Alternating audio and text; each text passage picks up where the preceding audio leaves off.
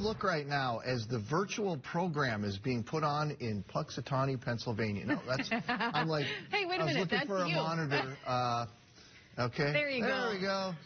Oh, it's a big day. Punxsutawney, it's Groundhog's Day, and we're going virtual this year.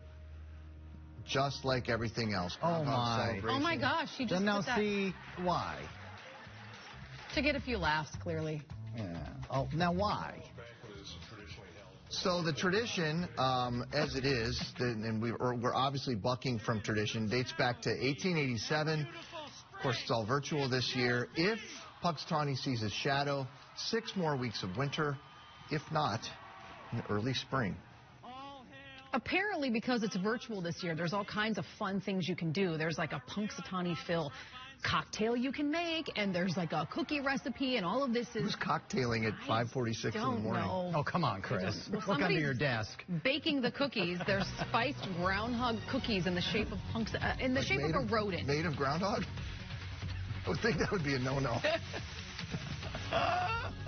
They're like little rodents. It's kind of cute. It's ground up and it's a sprinkled into the cookie. It really is a groundhog. You guys. You're terrible. That was good. No, you started. No, you are. No, you're funny. You are.